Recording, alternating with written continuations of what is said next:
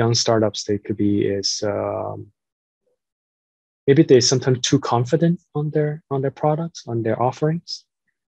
They may not look deep enough. It's like they always think, okay, I don't have any competitors, or my competitor, or it's only these two. I say no, there's a lot of substitute products that can compete with you. I mean, it's like it's like if you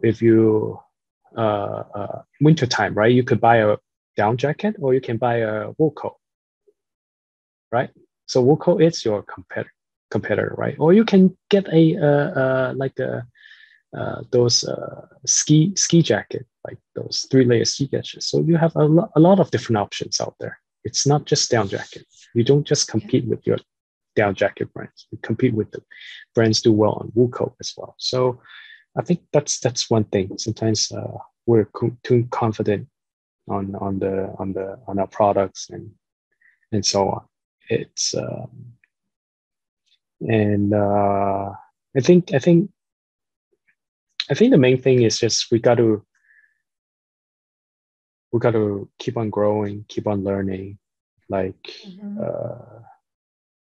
I have engineering degree, I have a business degree, so I like to look at things to learn things from fundamentally from a engineering point of view, and also look at things at a business point of view. So I like to look at things like that. And I think sometimes young entrepreneurs say, like, oh, my background was design, so okay, I can just find a co-founder that does chemistry or something to help me. I think as a founder, you got to be, if you are doing,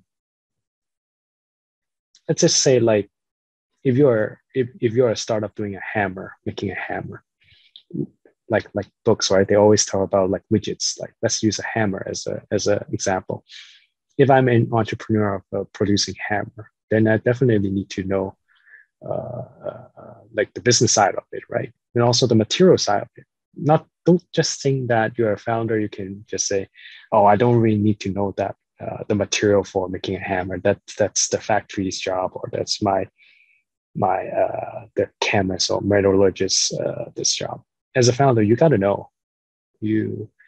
Without knowing, you cannot see the whole picture. You cannot connect the dots. A lot of young startup founder are I think a bit like that. So you just have to be well rounded. You're able to you have to be like a triathlon. You cannot just say I focus on one thing. You have to learn enough of all the facets that about your product or your service, that whatever you're building, to have enough knowledge to make a smart business decision. I mean, if you don't know enough, you don't even know how to hire that person, right? Yeah. So I think that's one big thing. So when I see some founder that they are really like learning about the product that they're building, even on the material side, on the chemistry level, and so on, I think that's great. It means that they're looking at things at a very big picture, not just a narrow view. Yeah. They have a very holistic view of the thing, so they can connect all the dots and make a stronger business decision, better decision. Yeah.